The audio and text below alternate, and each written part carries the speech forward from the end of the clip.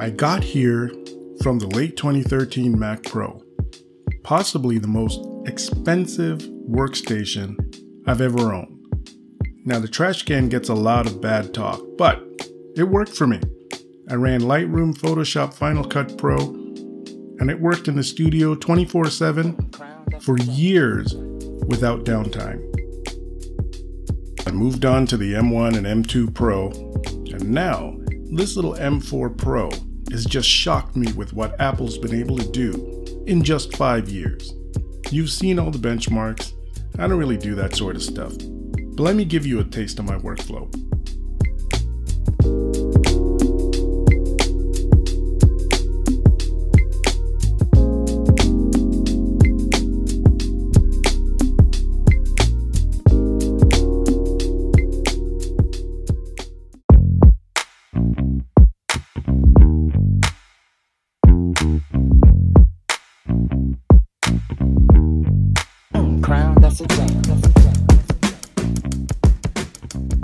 After every shoot, the very first thing I do is import images into a Lightroom catalog, create some one-to-one previews, add copyright and client information.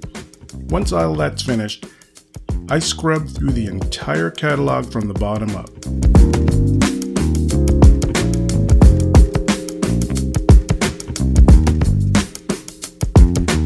Once I find a standout, I give it a quick once-over with some basic edits. Crop, contrast, color, sharpening. Quick and dirty. I'm not trying to be a perfectionist at this stage. If something needs a little more work, I'll send it over to Photoshop. The workstation has to be able to run Lightroom and Photoshop side by side without freezing or crashing. Some of my retouching files are over 500 megabytes.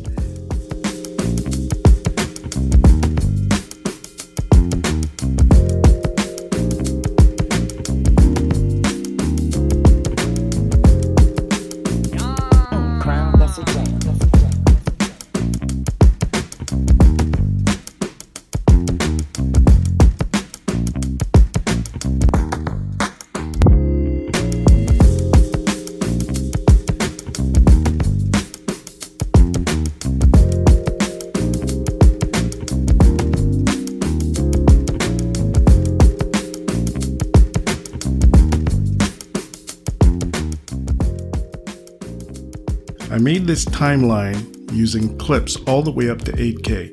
Added a bunch of adjustment layers, titles, effects, dynamic backgrounds. The M4 Pro ran that with absolutely no problem whatsoever. I don't think it was even using 25–30% of the CPU or GPU power. I could play back without even having to render the timeline.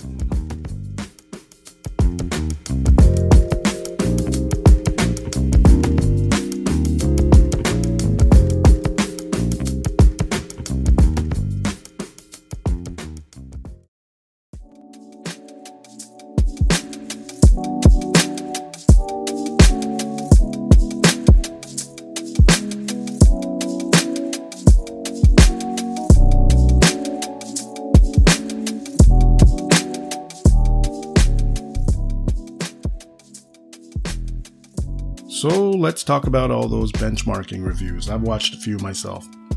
Here's my quick take. For me, the M4 Pro makes sense because those previous machines had paid for themselves many times over. So I was already in the money when the M4 platform was released. I also wanted a little bit of extra headroom, just some flexibility to grow the system out for at least a year or two. After that, we all know Apple's going to come out with the next best thing. If you have an M1 or M2 base model, the M4 is a no-brainer. I say go ahead and do it.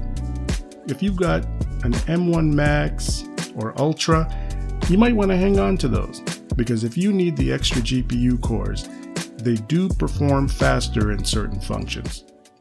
Hope that helps.